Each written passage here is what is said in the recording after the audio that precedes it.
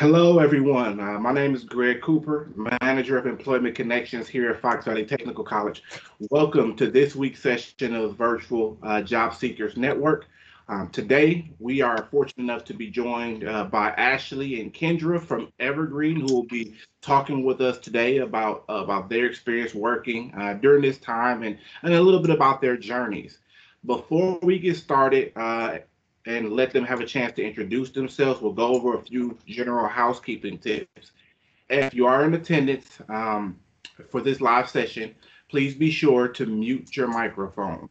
There will be time for questions, which you can unmute your microphone and ask those questions, or you can type in a text box. There is also a hand raise feature at the bottom of the screen that you can use. And at a strategic break, I will try to take the time to call on you and so you can ask your questions. Also, you want to make sure to keep your camera off.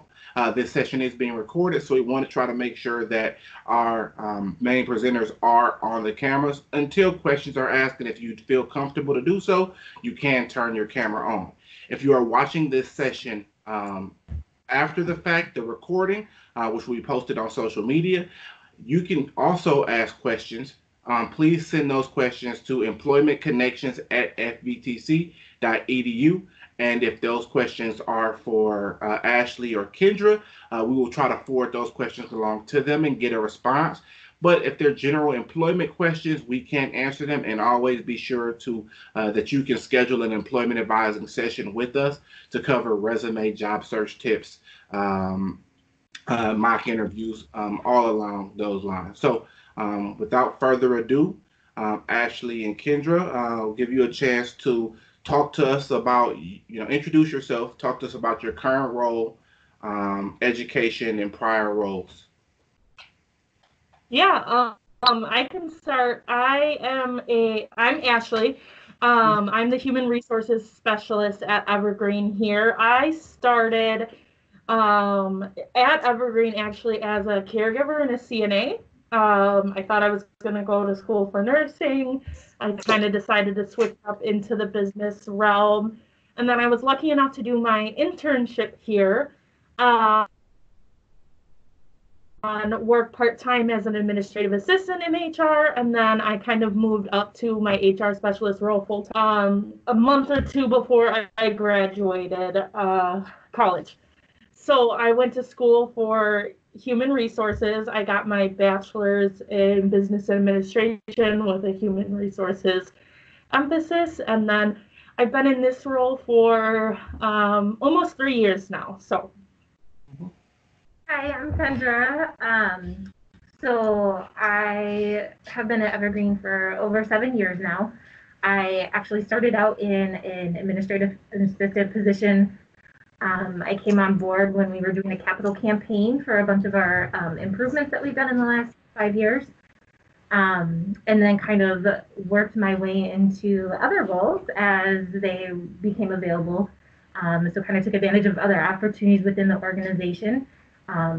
Which led me to starting to work in HR and doing interviewing, and then to my current role as the employment coordinator here. So that just kind of how it worked out. I've been in this role now for about the same amount of time that Ashley's been in her role. We kind of, there was an opening, and that's kind of and so my actual education background is I do have my bachelor's in human services, and then I went on and got a master's in public administration with an emphasis in healthcare organizations. So not exactly the HR background, but I've definitely grown into that position, and it's just kind of where I've landed, and I like it. So, yeah. Awesome. I like to see again that you guys have kind of a varied background where you might not have went directly into HR. It just kind of, it was an evolving process. And I think a lot of our students, community members, really can realize that it doesn't really matter if you have a degree in one area, you really can leverage your skills to get really almost wherever you want to go. And I think that, that's great that your backgrounds really highlight that. Maybe describe to us a little bit about Evergreen, the culture that you guys have there, some of the career paths that are available within the organization. Sure. We were talking about this as we were preparing for the meeting, and I think our overarching culture that we have here at Evergreen is just very resident focused, and that's I mean that's why we're all here. And our CEO is you'll hear him talk about this if you ever listen to Ken talk. It's about the residents. I mean that's why we're here. If they weren't here, we wouldn't be here. And making a world for them that is enjoyable and where we can say yes to things and do different things and take advantages of opportunities or things that are brought up. Had a group of guys come to us and say, hey, well, we really like to do trains. Like they make a a whole track and a whole village and everything. And so we turned some storage space into a train room.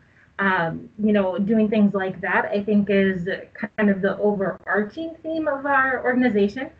But we are a large organization, and I think when you get into the smaller departments, obviously that culture is more directed at the people who make up those departments as well. So it's kind of a bigger and then a smaller thing when you think about it. So. Yeah, and then as for career paths and where you can go here, there's a lot of different options. I mean, as I said, I'm a caregiver, so there is a lot of opportunity for growth. And with that being said, we have a lot of different areas. So a large amount of our staff is resident assistants or CNAs. We will bring somebody on that doesn't have any certifications. We can put them through CBRF classes and they can work in our assisted living. Sometimes then we will put them through CNA and then they go on to work in our skilled nursing area. And then, they'll go to school. We have a college student savings fund. If they stay with us, they get that fund paid out to them. And, a lot of our staff are going on to be nurses. And then Kendra works with some of our staff in culinary, and she can talk about that. Yeah, so it doesn't have to just be healthcare with us. We do also have other opportunities here at Evergreen.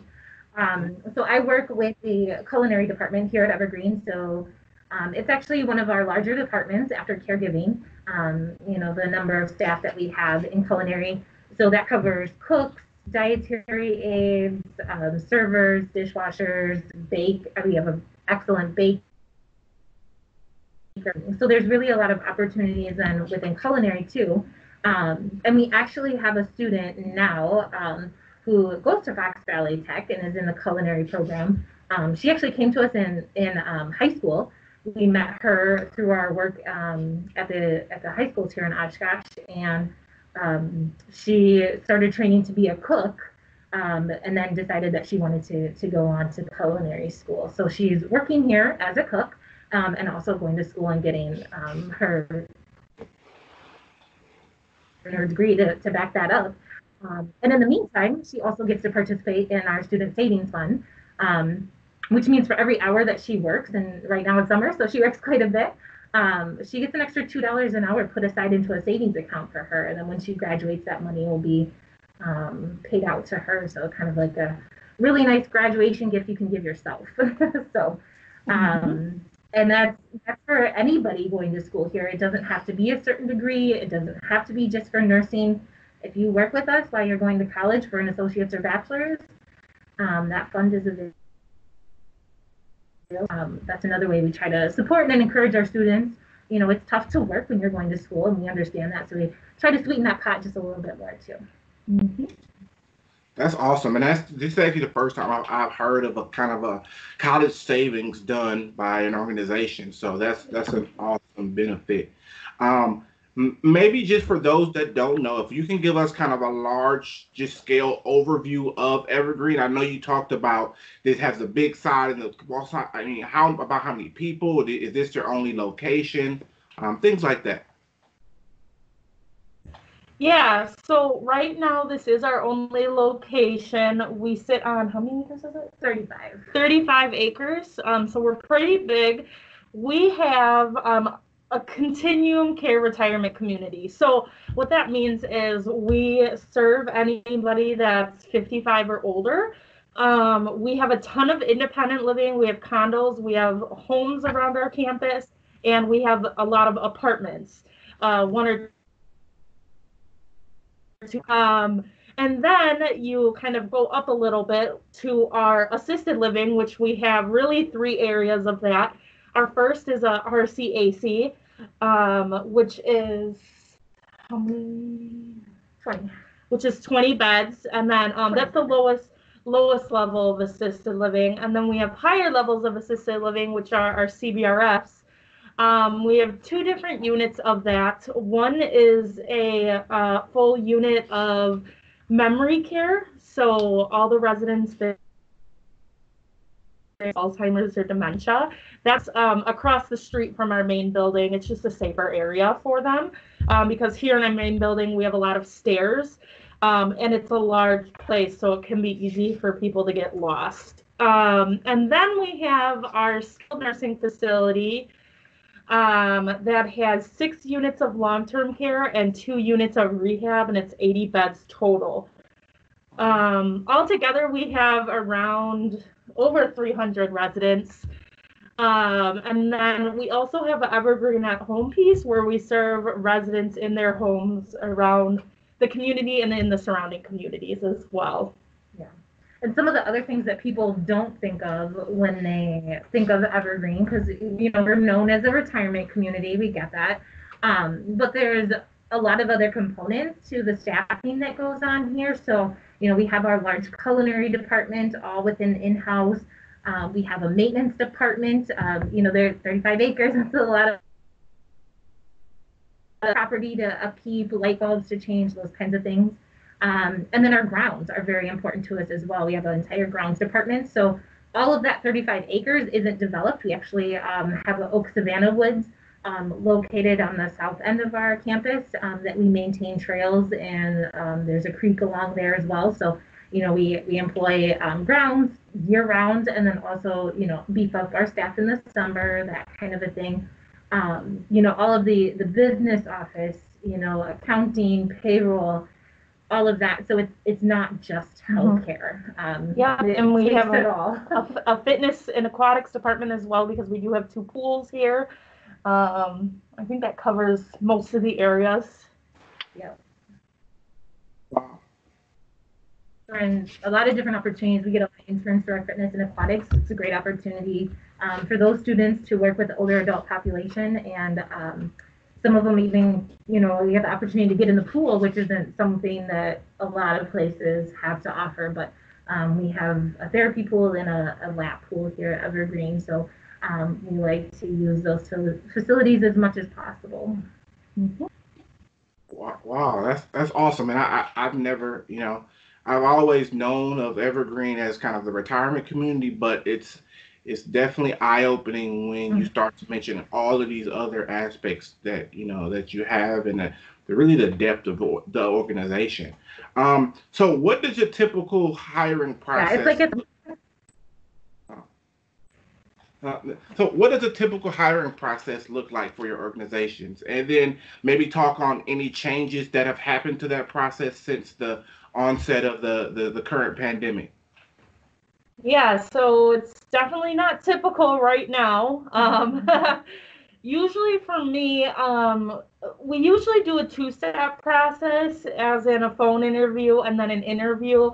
For me, with hiring CNAs, right now we've kind of set aside the phone interview portion, and we're just doing interviews, and I am doing them online, so kind of just like what we're doing now. And then other positions that are a little bit they need a little bit more time and thought to them, like nurses or things like that, we do still do a phone interview and then an online interview with somebody else, one of the managers. Typically a manager is with us when we're doing them on site, right now, my managers are pretty busy with infection control, so we've just been I've just been doing it on my own, which they trust me to do that. I trust them. We work very well together. So we're able to do that, thankfully. And then Kendra can talk about hers because it's just a little bit different than mine. Yeah. So we hire for different. We have organized our HR here. So the departments I hire for, I obviously cater the process to what the manager would like. They're involved in that as well. At the end of the day, it comes down to their decision, not just mine. I can give advice and stuff, but they're the ones that have to work with the employee. So one of the managers I work with in assisted living, well, both of them. So I do a phone interview to make sure that this is somebody that has some values that we would appreciate having here. Their availability is something that works for us and for them, and make sure that they just have an understanding of the position too. Having somebody into an organization and then bring their job on them. So I like to take time explaining the role so that that's not a surprise when you come, if you were to come on board. So. The one thing we did start out initially doing virtual interviews, and one of the managers I worked with, well, actually two of them, were like, we really don't like the virtual interviews. We like to see people, and we like to get to know them. I feel like we're not doing that virtually. So I'm like, all right. So we got permission to right now do interviews outside. So one of the we have nice patios. One right out front. What we're doing, and I don't know what fall will bring, but I can't do it in the winter. But in the summer, we meet with them outside, of course, wearing masks and taking all of our precautions as well. But that gives us the opportunity to see in person still, and they feel that that's really important for them to be able to make a decision about employee. So. So that's kind of how it's changed. I mean, normally I would just bring them down to my office and we'd all sit here and have a conversation, but allow visitors into our building this time. So that's kind of how we've gotten around it in the meantime. One of the other struggles we've had with our process is just the precautions that we're taking don't allow for us to employ people who have other jobs and work at other places, especially other healthcare organizations, and that's done to make sure that there's not cross-contamination, basically. We don't want somebody who's working at a facility, maybe they have a COVID outbreak, it happens, and then they come work here and share all of that with us here. So that has been one of the biggest hurdles, I think, for us that are annoyances. We understand the process, we understand the policy, but it's really difficult saying, hey, I don't have a full-time job for you, but you can't work anywhere else either. So that's been a struggle, definitely a COVID-related change to the way we do things. Yep. So yeah. Great. And so I guess piggybacking off of that, what advice would you really have for students that are or maybe people who are re-entering the workforce at this time and looking for these opportunities or jobs? Sure.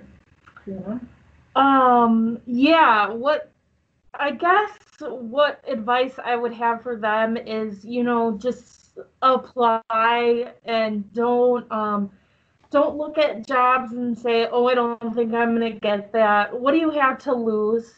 Just apply, and you're going to hear back from someone. With the market right now, a lot of people are looking for people to work for them. And you just got to keep looking.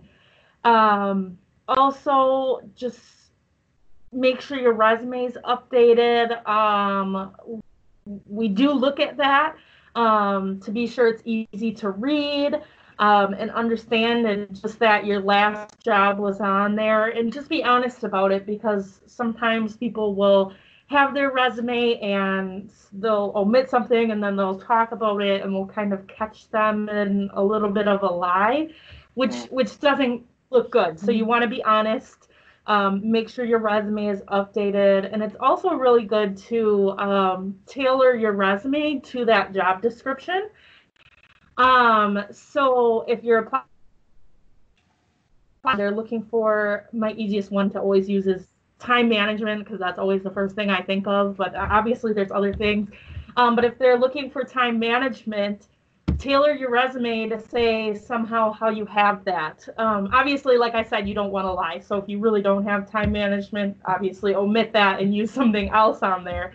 But those are big things. And sometimes, we don't do this as much, but some companies are searching for people on LinkedIn, other different areas, and they're using those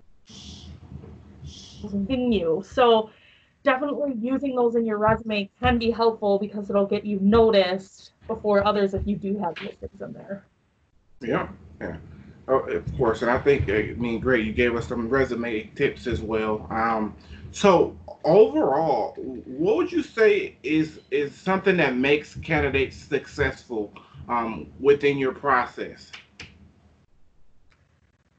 I mean, showing up on time, being organized, and it's okay. People mess up, maybe you missed an interview or something, but being open and honest about that, instead of like, I have a lot of people that will maybe ghost you for a phone interview. You know what? You forgot about it or something like that, own up to it, reach out to that person, let them know you're still interested and that time didn't work for you and you apologize for not, just being like courteous, I guess, is really the big thing there. And, you want to make a good impression. So doing your research about the company ahead of time, that really makes a candidate stick out too. Knowing about the company and the job, like I said, we always want to go over the job with them, but the more you know about the organization, and if there's ways that you can drop that into the conversation, that definitely makes you stand out in our minds, because it shows that we're not just another place that you apply to. There's a lot of senior living facilities around here. We know people have options, but we feel we do something special here. And when other people notice those, things as well, that bodes well. So I will encourage, if you are applying to a lot of multiple places, keep them straight. That's always a stinger when you call somebody and calling for a phone interview and they're like, where do you work again? And you're like, oh, great. So you don't even remember what organization I'm calling from. So clearly this is very important to you. So yeah, if you are looking, and applying multiple places, which, we encourage, do keep those things straight so that you don't put your foot in your mouth that way. Yeah, I recommend like keeping a notebook if you're going to apply several places. What you applied to, what position, what day you applied. If you're going to follow up with someone, you want to make sure you wait a day or two to follow up, not 10 minutes later, because we're not sitting at our desks all the time. And when you finally talk to someone, write down who you talked to. So when you talk to them again, you remember their name, you remember what you guys talked to, because that's going to show a first impression and a good. Kendra said people missing phone interviews, all that. We do have software and human resources that tracks all that stuff. We keep it in there. We have your name. So if you're going to, if somebody misses a phone interview or an interview and we never hear back from them again, we've got that written down in our system.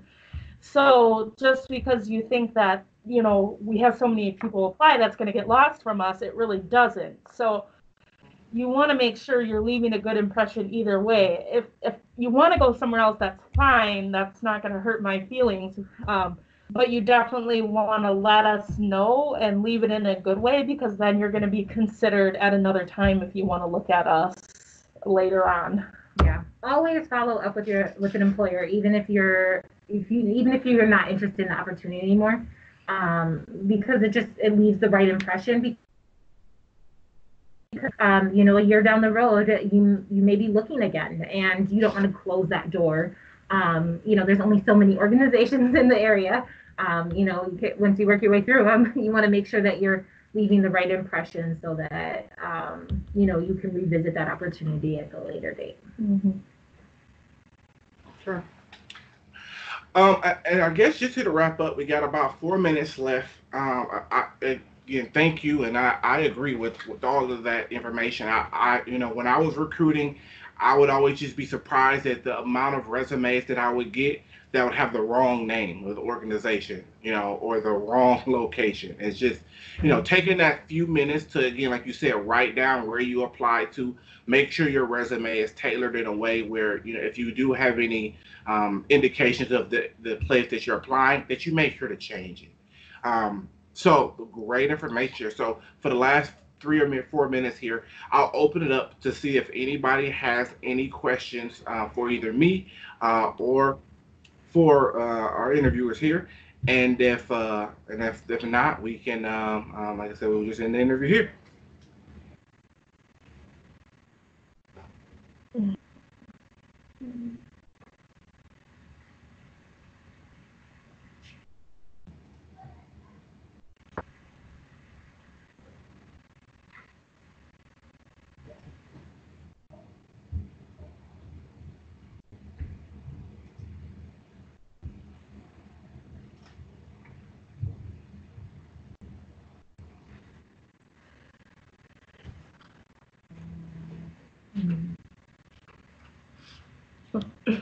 All right. I don't see any questions coming through in the chat. However, if you are watching the recording of this, please be sure to send your questions into Employment Connections at fetc.edu. So again, Ashley and Kendra, I would like to thank you for taking your time out of your day to come speak with us, speak with our students, our community members. Um, you know, I've learned a lot from what you guys have told me, and definitely will be on the lookout for your postings to see how we can help support you and support each other in the future. So thank you for your help here today. Thank you for the opportunity. Yeah, thanks for having us. All right. And so for our next, so please be on the lookout if you're watching this for our next JSN sessions. Information will be coming out about our new format starting next week. So thank you. My name is Greg Cooper, and have a great rest of your day. Bye.